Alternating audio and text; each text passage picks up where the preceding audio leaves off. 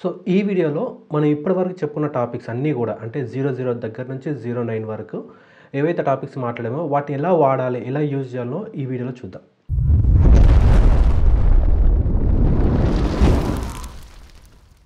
Hi everyone, hope you are doing safe and fine.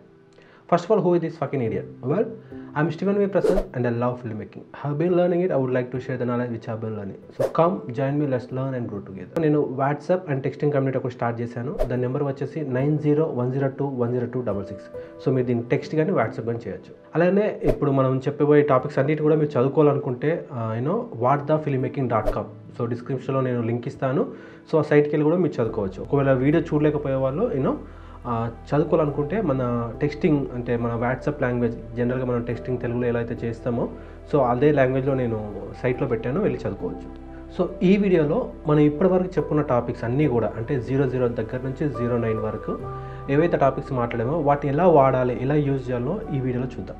ఇప్పుడు నేను చెప్పే టాపిక్స్ అన్నిటి మీద నేను ఆల్రెడీ వీడియో చేశాను. దానికి సంబంధించిన ప్లేలిస్ట్ లింక్ డిస్క్రిప్షన్లో ఇస్తాను. సో మీరు ఒకవేళ మీకు ఇందులో ఏదైనా డౌట్ వస్తే మీరు అందులోకి వెళ్ళేసి ఆ ప్లేలిస్ట్లో ఉన్న వీడియో చూసి మళ్ళీ చూడండి. సో ఎవరైనా ఒకవేళ మీరు ఫస్ట్ టైం ఇదే వీడియో చూస్తున్నట్లయితే మీకు ఈ అపెర్చర్ కానీ ఈ ఐఎస్ఓ ఇవన్నీ మీకు డౌట్ ఉంటే నేను ఆల్రెడీ వాటిపైన వీడియో చేశాను. సో మీరు ముందు ఆ వీడియోస్ చూశాక ఈ వీడియో చూడండి. సో మనం ముందు వీడియో రికార్డింగ్ చేసే ముందు ఏ రెజల్యూషన్లో రికార్డ్ చేసుకోవాలి అనేదాన్ని మనం ఫస్ట్ డిసైడ్ అవ్వాలి. లైక్ మీరు 1080లో రికార్డ్ చేయాలనుకుంటున్నారా, 4Kలనా, 6Kలనా ఇలా. ఫర్ ఎగ్జాంపుల్ ఇప్పుడు మనం 1080లో తీయాలనుకుంటున్నాం అనుకోండి, 1920x1080 ఇది రెజల్యూషన్. మనం ముందు కెమెరా సెట్టింగ్స్లోకి వెళ్ళేసి రెజల్యూషన్ 1920x1080 సెలెక్ట్ చేసుకోవాలి. తర్వాత మనం ఫ్రేమ్ రేట్. సో మనం జనరల్గా స్టాండర్డ్ ఫ్రేమ్ రేట్ వచ్చేసి 24 ఫ్రేమ్స్ కానీ 25 ఫ్రేమ్స్ మన కెమెరాస్లో ఉంటుంది. సో మీకు స్లో మోషన్ తీసుకోవాలనుకున్నప్పుడు ఎక్కువ ఫ్రేమ్స్ పెట్టుకోవాలి. కాబట్టి ఎంత ఫ్రేమ్ రేట్ ఎంత అనుకుంటే స్టాండర్డ్గా అంటే జనరల్గా మనం షార్ట్ ఫిల్మ్స్కి కన్వర్జేషన్ షార్ట్స్ కానీ కామన్గా మనకు 24 కానీ 25 23.976 ఇలా డిజిట్స్ చాలా డీటెయిల్గా కూడా ఉంటుంది. సో అవి సినిమా కెమెరాస్లో ఉంటుంది. సో జనరల్గా మిర్రర్లెస్ కెమెరాస్ కానీ లేదంటే డిఎస్ఎల్ఆర్ కెమెరాస్లో మనకు 24 ఫ్రేమ్స్ కానీ 25 ఫ్రేమ్స్ పర్ సెకండ్ అలా ఉంటుంది. సో మనం ఫ్రేమ్ రేట్లో 24 లేదా 25 మీ కెమెరా సపోర్ట్ చేస్తే అది సెలెక్ట్ చేసుకోండి. సో వైట్ బ్యాలెన్స్ని ఎలా సెలెక్ట్ చేసుకోవాలో కూడా నేను ఆల్రెడీ చెప్పాను.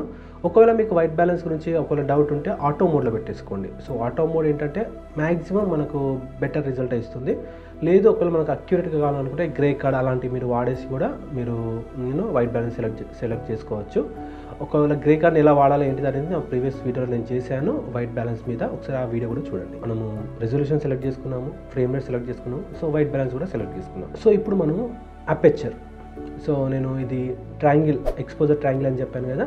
సో ఇందులో ఫస్ట్ మనం అపెర్చర్ తీసుకున్నాం. సో మనకు తక్కువ అపెర్చర్ అంటే 1.8 కానీ 1 కానీ 2 కానీ ఈ లోపు ఉన్నవన్నీ కూడా మనకు బ్యాక్గ్రౌండ్ నుంచి మనం సెపరేట్ చేస్తుంది.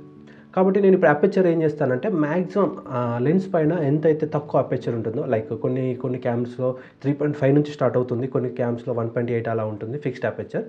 సో నేను మ్యాక్సిమం అపెర్చర్ ఎంత తక్కువ ఉంటే అంత బెటర్. కాబట్టి నేను మ్యాక్సిమం నా లెన్స్ పైన ఇప్పుడు 1.8 ఉంది. సో నేను 1.8 వరకు లీస్ట్గా వెళ్ళగలుగుతాను. సో 1.8 నేను సెలెక్ట్ చేసుకున్నాను. ఇలా 1.8 సెలెక్ట్ చేసుకునేది షాలో డెప్త్ ఆఫ్ ఫీల్డ్ అంటే నేను మాత్రమే ఫోకస్లో ఉంటాను, బ్యాక్గ్రౌండ్స్ అవుట్ ఆఫ్ ఫోకస్ అవుతుంది, రైట్. సో ఇప్పుడు మనం షటర్ స్పీడ్.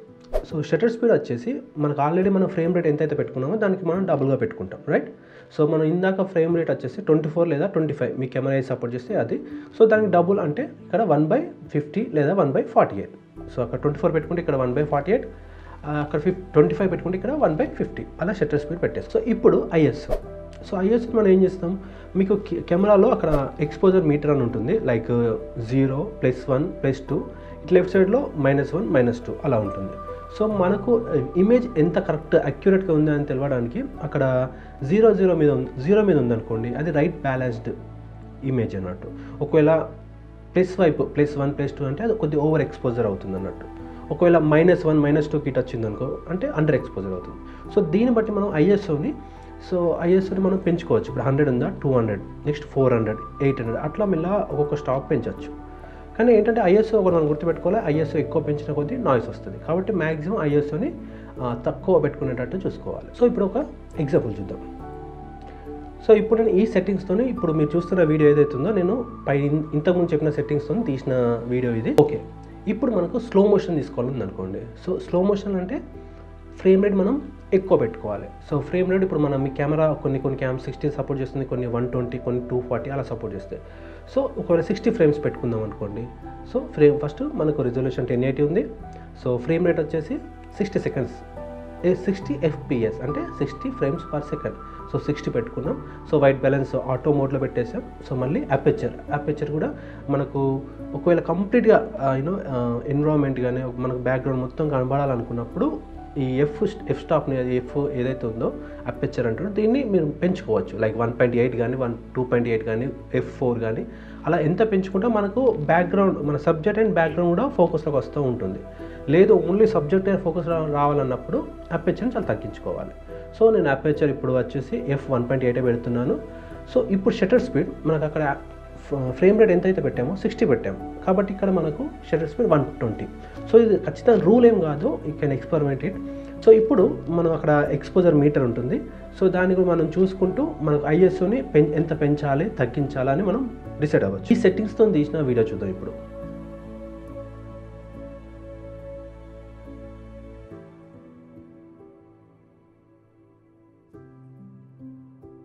That's it. ఇప్పుడు ఒక చిన్న రీక్యాప్.